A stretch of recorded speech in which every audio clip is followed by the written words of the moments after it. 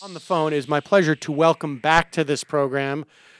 You know, I don't want him to get a swelled head, but he's one of my favorite guests. I read his stuff on Firedoglake News every day, and always wonder when and if he sleeps.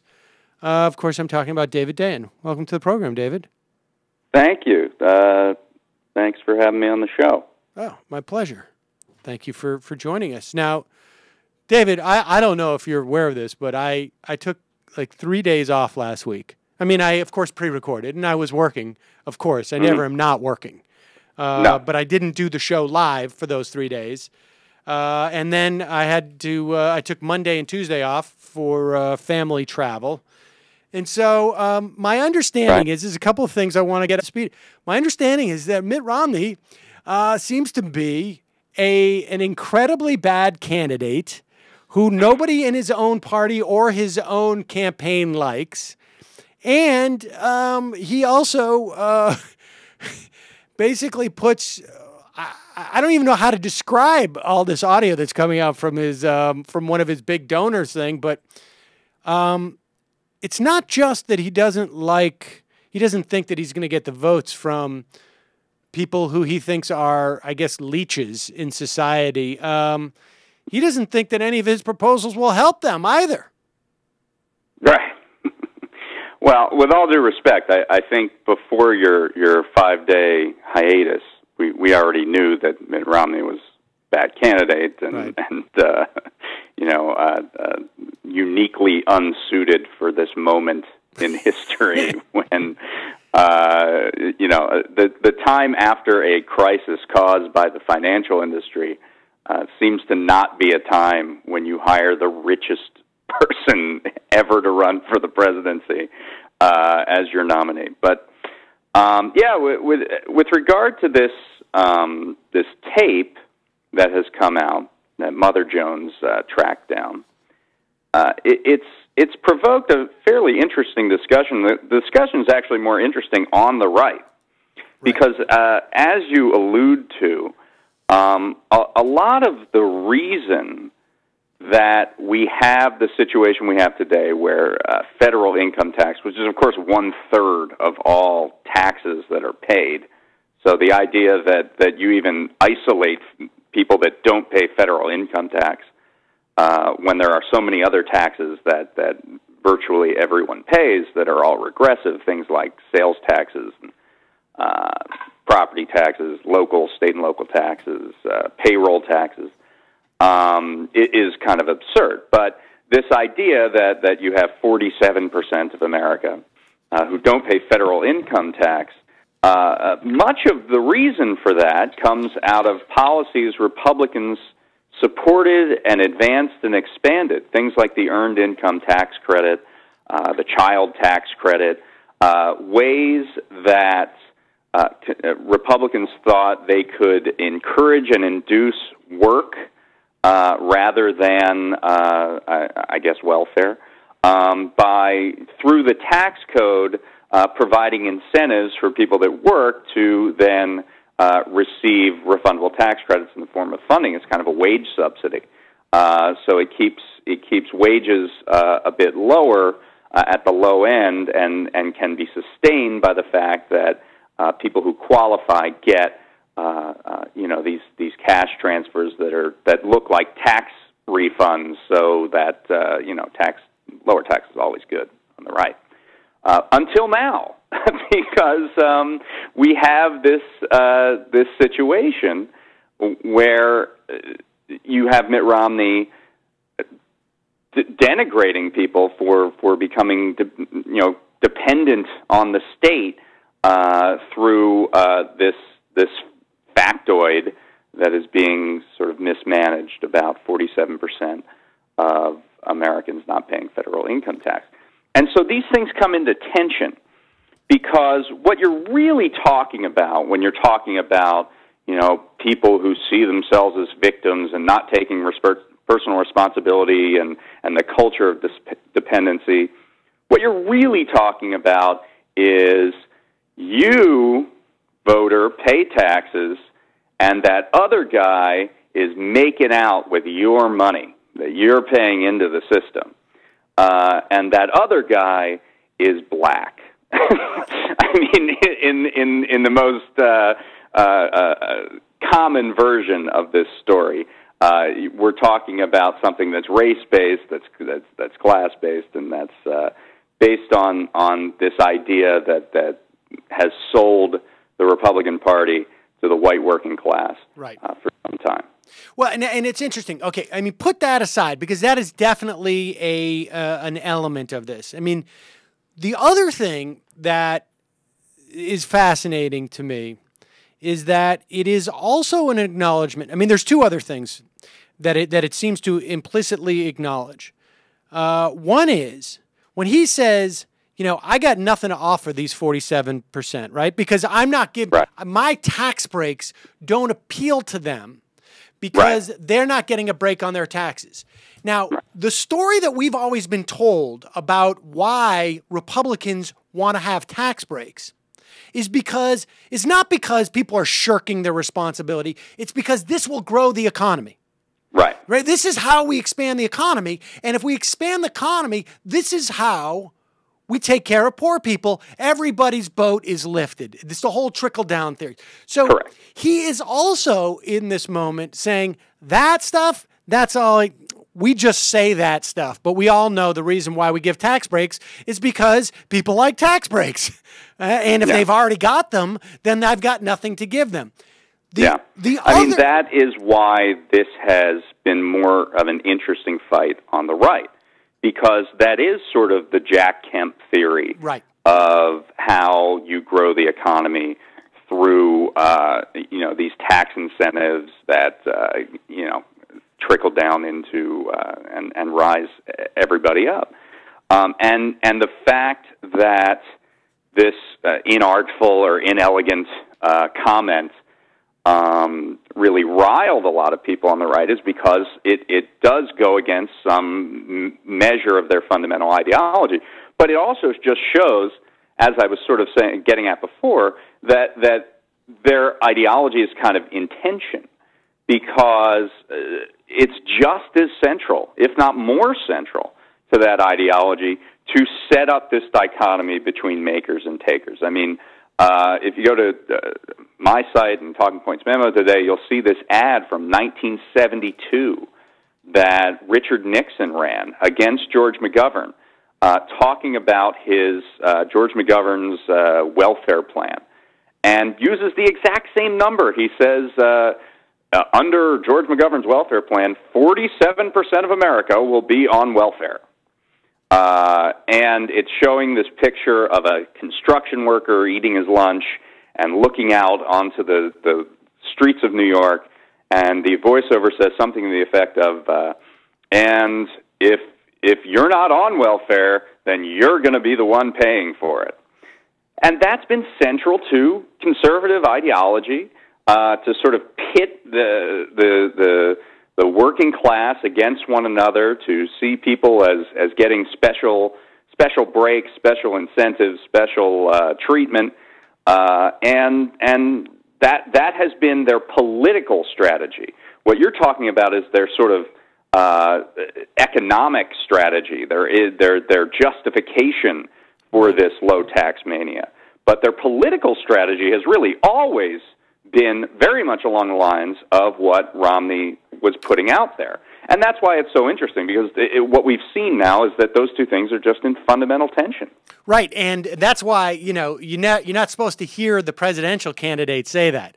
That's the chatter that we hear underneath, where his surrogates say that, because him saying it actually really does sort of create that tension. It is much harder. I mean, it also, you know, look, the story that we're always told, okay, by, and I'm veering into another story here a little bit about, there was a quote by Ezra Klein in a story on Paul Ryan. The story that we're always told by those people who, the establishment journalists, the supposed policy journalists that David Broder sort of claimed he was part of, right? We're just talking about serious proposals for serious solutions. Right. Always start with the assumption that the two ideologies, as it were, the differences between the parties agree on some basic principles that they want to attain, right? That no one should go without certain things in this country. And the argument has always been, what's the best way to get there, right? I mean, the Republicans cannot run on the idea, or in the past have not run on the idea of, hey, poor people, they deserve it. I mean, they can't explicitly say this, right? Poor people, they deserve it. We don't care what our policies do to poor people, because if they're poor, it's their fault. No, the debate supposedly has always been, we have proposals, they have proposals, we think this is a better route to go. This also creates that tension, and maybe we're just saying, this is a different way of saying the same thing, but this also questions that fundamental assumption. If Mitt Romney gets up there and says, look, there are 47% of the population that don't pay federal income taxes because they're so poor, there's nothing I can do for those people. This isn't about those people. Right. You know, it's about the 53% that are left in America, and I'm going to champion their hopes and aspirations. Right. It really sort of lays bare the idea of that that we're all aiming for the same thing here. Do you know what I mean? That that there are similar policy goals, just different ways of getting there. And that seems also incredibly problematic. I think that's why sort of we're getting this response from people like Joe Scarborough and David Brooks and this and that, who are pissed that, look, you know, either, I don't know what's in their heart of hearts, but like that veneer is gone now. Yeah. I mean, I think in some respect that you know, these conservative columnists, people like Brooks and commentators like Scarborough, they created this monster. I mean, over the last several years, we've seen an empowered group on the right, the base of the Republican Party, the Tea Party conservatives, who have definitely expressed this ideology that you described, the idea that the poor deserve what they're getting, and whether they live or die, I guess, makes no concern to us. And this has become the dominant ideology within the party. And the people who put forward an economic program that was maximalist, an economic program that said the best way to go about economic prosperity for everybody is through our policies of low taxes, supply-side economics that grow the economy and help everybody, and also empower people to help themselves, which is, of course, a core part of sort of the Republican mythology, that if you don't, you know, make people dependent on the state, that they become entrepreneurs and dreamers or whatever have you.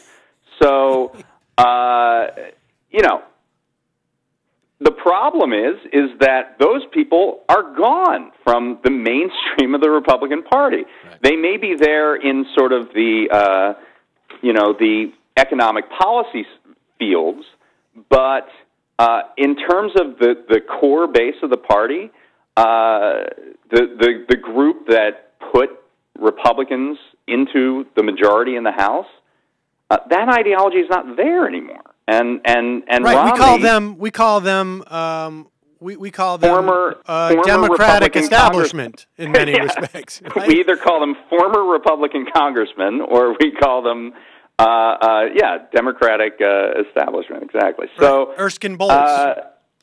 So I think what Romney was doing was just sort of reflecting back what he has heard over the last year when he's trying to run as the nominee of a party that now firmly believes many of the things that he said in that speech. And that comes not just from the base of the party, but clearly, given the audience he was speaking to, from the very top.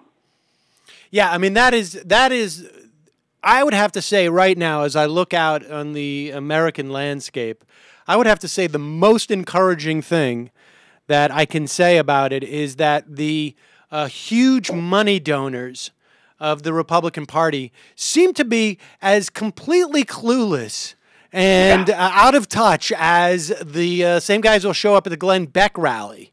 And absolutely. And I mean, this goes back to something that was in Chris Hayes' book, which I'm sure you read. This social distancing that you get from elites that live, basically in their own bubble and cannot relate to the common struggles and the common problems of ordinary Americans because they don't even see them.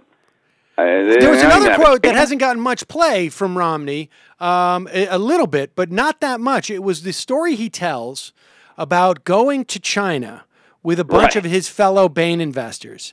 And they see the horrible working conditions of these people in China.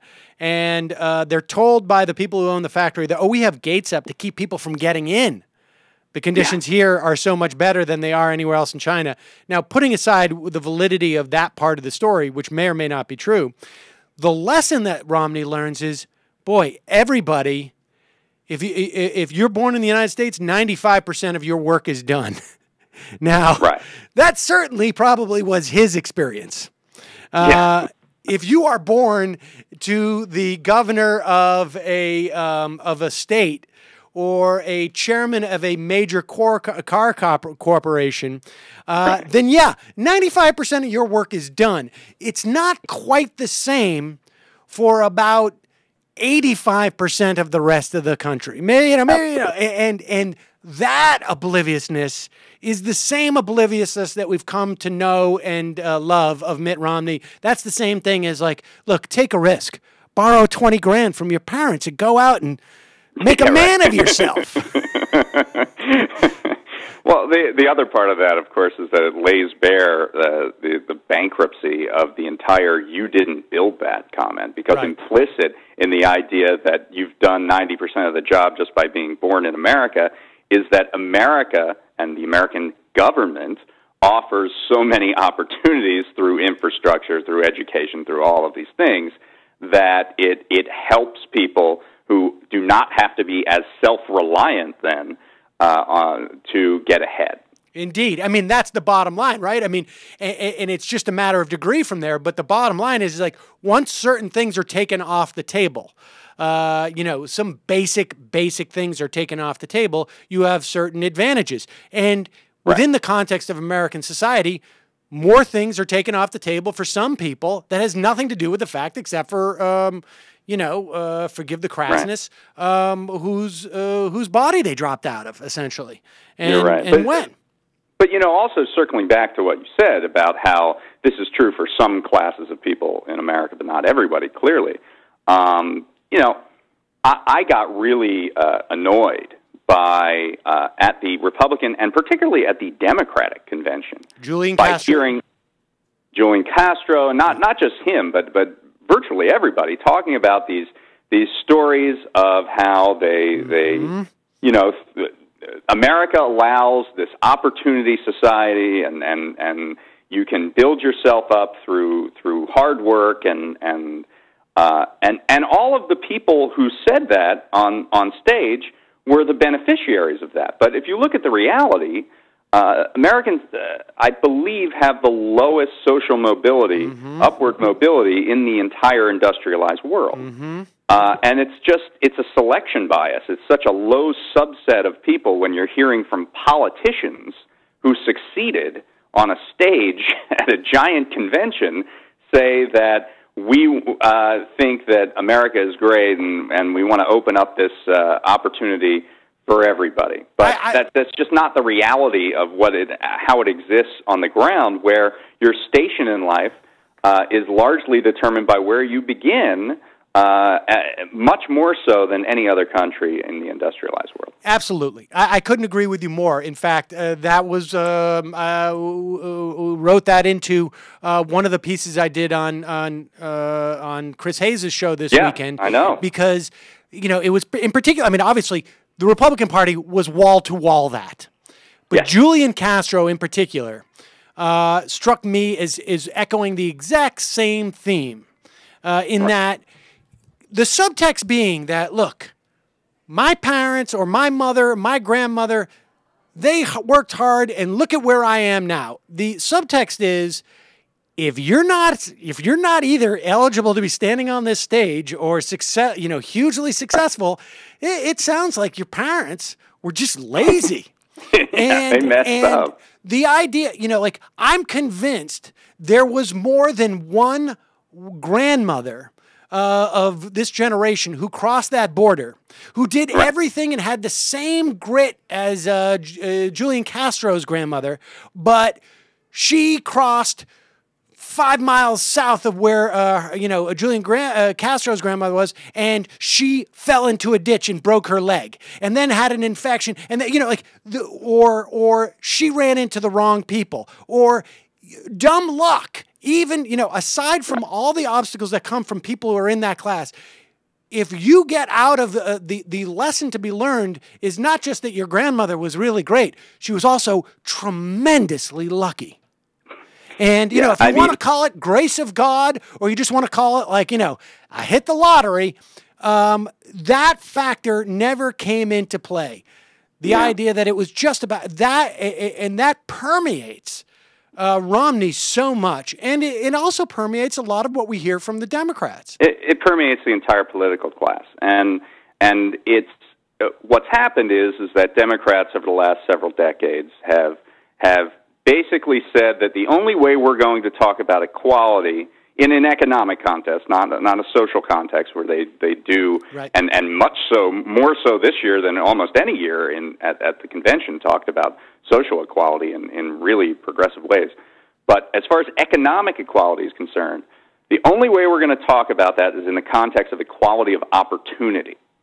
We will provide the opportunity for people to succeed if they want to, and we will make it sound like this is kind of a simple thing. If you work hard, you play by the rules, we will provide the opportunity for you to succeed and grow. And look at me. I did it. I came from nothing. So if I did it, then certainly you can do it. What we've gotten away from is equality frankly, of outcome. The fact that if we live in the society we live in where most people don't progress despite these alleged opportunities available to them, that we're going to help them anyway, that they don't lose that economic lottery and then have to be thrown to the winds. One of the major points of Hayes' book is that equality of opportunity is sort of bunk. Like it immediately gets corrupted, like when it hits oxygen. You can take it out of this sort of like hermetically sealed, idea chamber. But as soon as you throw it out into oxygen, it gets immediately corrupted. I mean, one of the things that the producers on Hayes' show found was, these ads from Johnson. And Johnson sitting there talking about the idea of people find themselves in situations through no fault of their own or through circumstances beyond their control. The idea of saying that there are circumstances beyond their control only applies to people who live in China relative to America, according to Mitt Romney, not within the context of American society. And just to fit this back to Romney and to look at that 1972 ad that I talked about, if you start talking about these things in the way that Johnson used to talk about them, the Republican counterattack was, well, you're just throwing a bunch of people on welfare, you're making them dependents, and we're having to pay for all these people.